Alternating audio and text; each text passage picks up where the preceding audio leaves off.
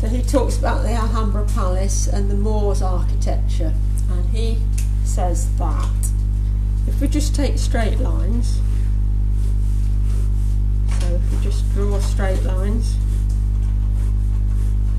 then that is in perfect pleasure. If we add diagonals to this,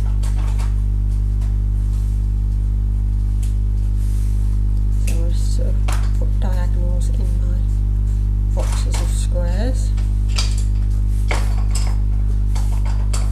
So that helps to lead the eye in, and that gives us increased pleasure by having the diagonals. And once we add circular lines, which could be circles or anything that's curved, that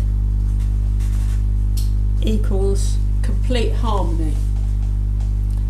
And that's around a bag of chips. So basically he's saying, don't just have straight lines, don't just have diagonal lines. You need to have straight, diagonal and curved lines to create the perfect pattern. Whether or not you agree with it, but that's it, the sort of in the Moors architecture of Alhambra Palace. So